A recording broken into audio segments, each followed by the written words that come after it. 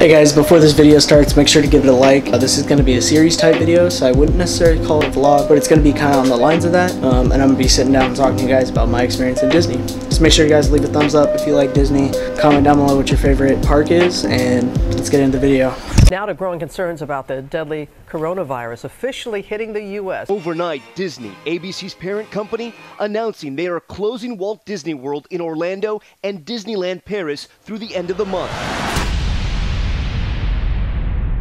This morning, enjoying the attractions at Disney World, no longer a figment of anyone's imagination. Park goers getting their first taste of rides and lines in a socially distanced environment. How we looking? Let's jump in.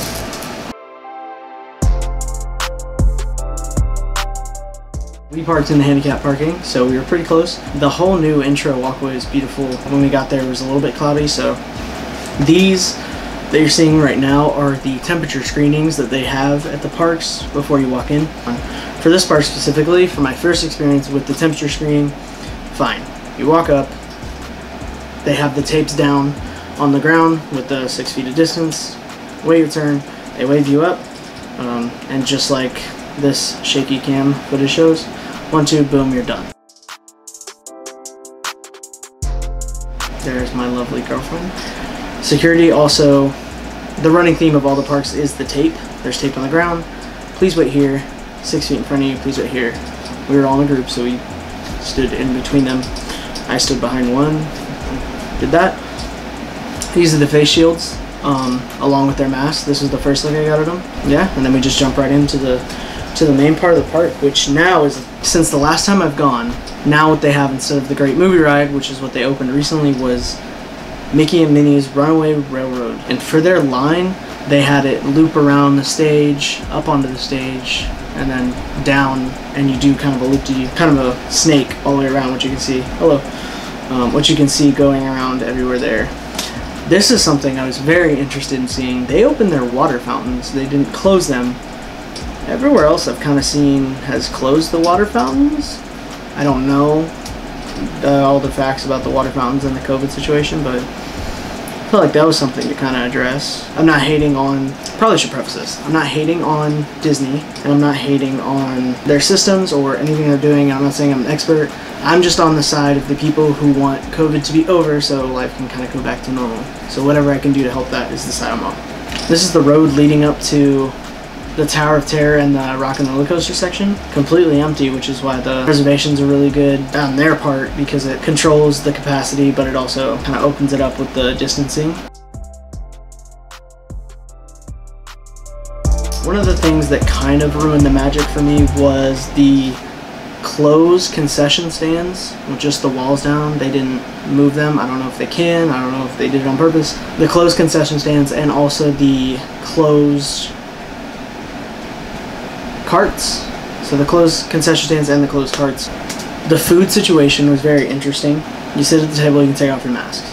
Now they've updated it to where if you're swimming or if you're drinking or eating, you can take off your mask, but you have to be stationary when you drink or eating, because a lot of times I was there before they updated it, people would be drinking as they're walking with their mask down here. Whenever I drink, my mask is here. I pull it down to here, drink my water, put it right back up. So I did see a lot of people pulling it down and drinking as they walked, which is now updated, so they're good on that part.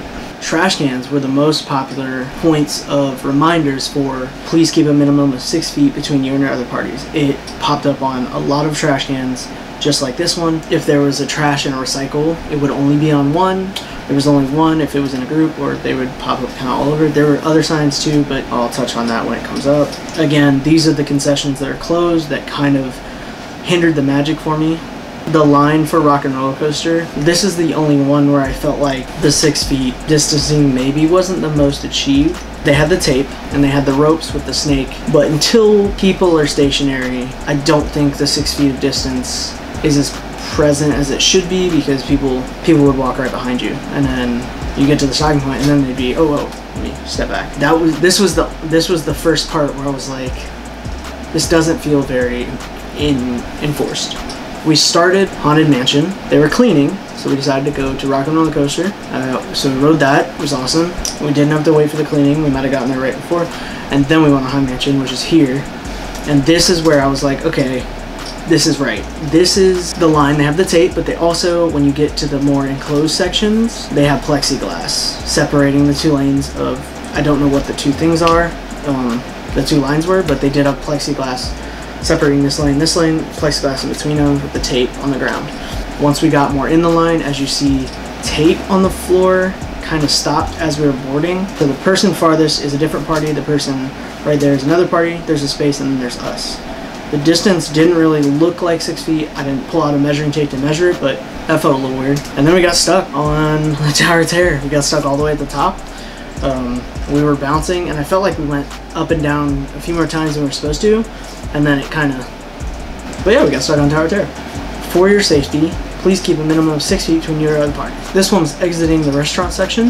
It was posted up right on a phone pole, telephone pole. Felt very prevalent to me. It was right in my eye line, a little shorter. The height placement and having it up tall was really good. So this is also the same message that's on those trash cans I was talking about earlier. This is the road walking back towards kind of the entrance area from Hollywood Tower of Terror and Rock and Roller Coaster. Very open, a lot of space to distance. People choose the sidewalk a lot, so the wait times and everything was crazy. It was 10 minutes or less, other than one instance, which I'll get into in 1 second. The incident right here, the cast members, the tape had come off the ground, so they had brought out 2 cast members, one with the tape measure and one with the tape. They had the mask on.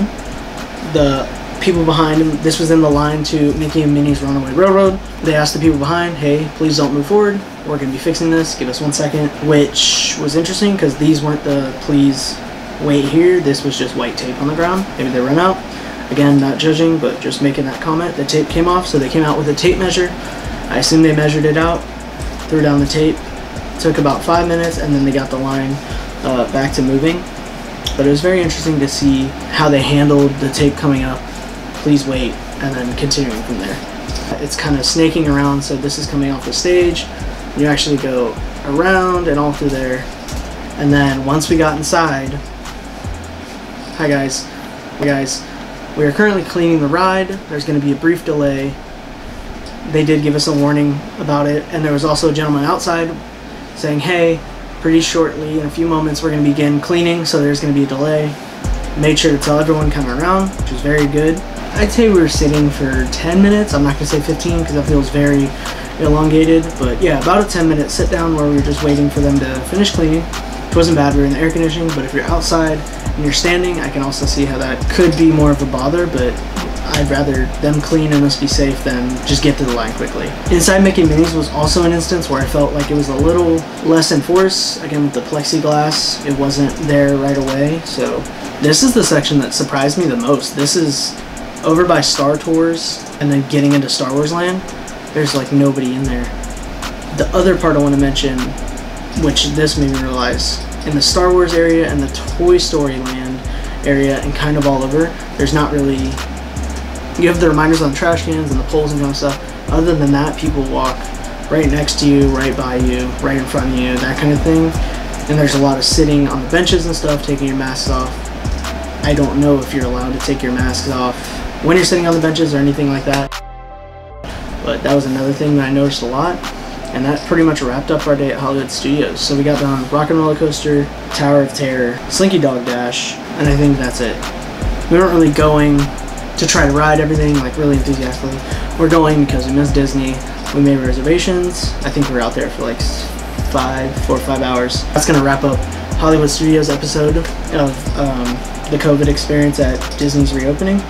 If you guys like this video, make sure to put a like down, comment what you want to know, any questions you might have about the park or anything like that, and I'll try to answer them. If you like this, subscribe. Thank you for all the love on Solidarity again. It's a project very close to my heart, so thank you. The next episode is going to be coming out in the next few days, so make sure to look out for that. See you guys next time.